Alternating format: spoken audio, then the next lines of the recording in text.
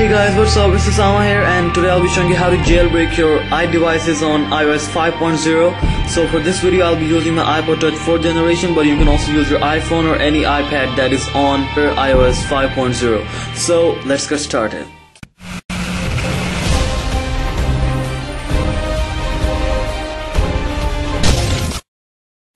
Before proceeding, I just need to make it clear that this jailbreak is tethered, which means that if your battery runs out, you'll have to plug your iDevice back to the computer. You have to plug it in to boot it up. So essentially what you need for this jailbreak is your IPSW file, which is the firmware file, and you need redsnow 0.9.9 beta 3. Yeah, and I'll also put the link for 0.9.9 beta 3 redsnow in the description, and you can download the iOS 5 on your own.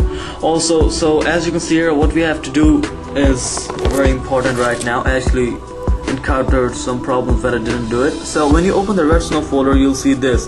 So you have to go on properties and then go to compatibility and make sure that this one is checked. Run this program in compatibility mode for Windows XP Service Pack 3. If it's not that, it will not work. I tried it before and I actually failed the jailbreak process 2 times. So you have to do that, and now what you need to do is that you need to turn off your iPod, and after that we'll be putting it in the DFU mode. So as you can see here, I'm just turning it off. There you go, the iPod is turned off.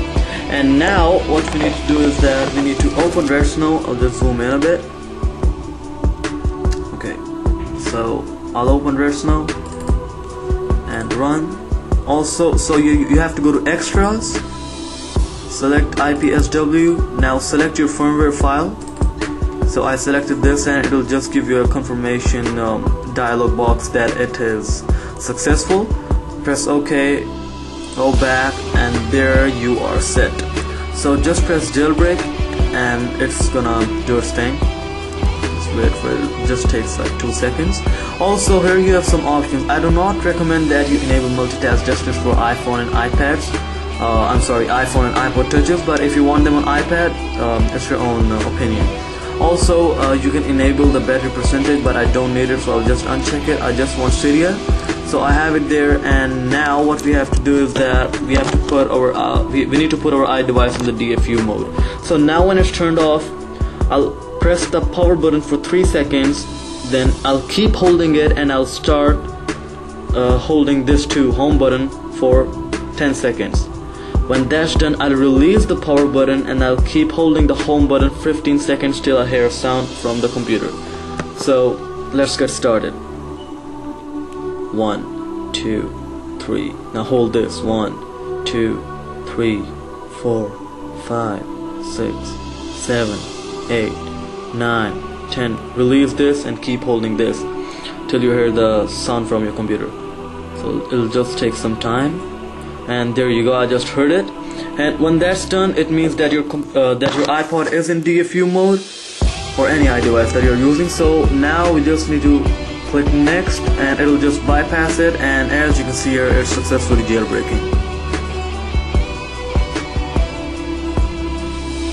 Reboot, and on the iPod it looks like this.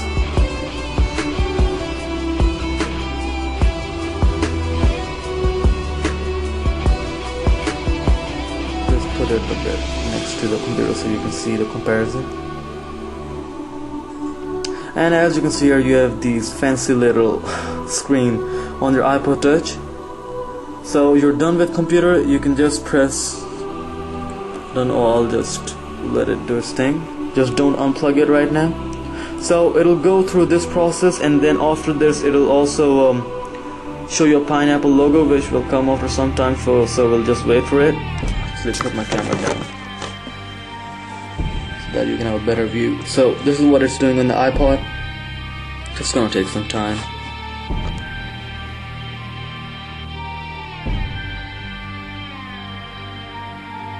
As you can see here, so here you can see that there's a pineapple logo, which means that your jailbreak is successfully done.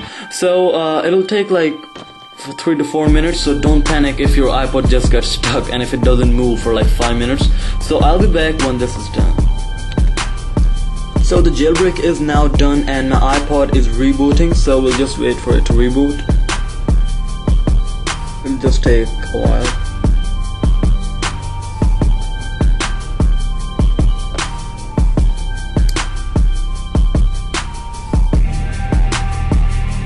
And as you can see here, my iPod has successfully turned on. So the thing that you'll notice is that there will be Cydia, but the icon will be white. So which means that it's not gonna work and it's gonna crash every time you load it up. And also Safari, this is not going to work. As you saw there, it crashes. So what you need to do now is that you need to do a tethered boot. So what we'll do is that we'll turn off the iPod again. As you can see here, I'm turning it off again, and I'll just wait for it to turn off.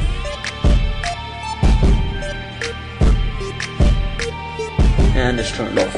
So now also back to the computer. Now you'll have to go back to the redsnow, or I recommend that you just close redsnow, open it again.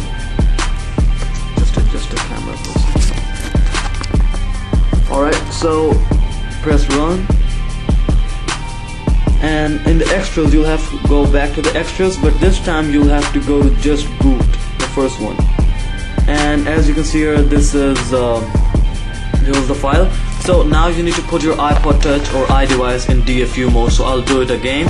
And so it's here, as you can see here. Power button for 3 seconds, then this for 10 seconds, and then leave it and hold this till you hear the sound. So let's go. 1, 2, 3. Now hold the home button along with that. 3, 4, 5, 6, 7, 8, 9, 10. Leave this and keep holding the home button until you hear the sound. As you can see here, it just did. And now it should work as normal. As you can see here, it's exploiting the library and uploading, waiting for reboot. And as you can see here, my iPod will reboot in a second. There you go. And here it says uploading kernel, rebooting, and done. As you can see here, my pineapple logo is also up and it's loading. So I'll be back once my iPod is turned on. So now my iPod has rebooted, and as you can see here, the Cydia icon is there and it's working properly. And also Safari should now also work, so I'll just open it, and as you can see, the Safari is working. So this means that your jailbreak is successful. I hope you liked the video. If you have any questions, comment in the comment bar below. Follow me on Twitter, like the video, subscribe to me. And yeah, this is Osama signing out. Peace.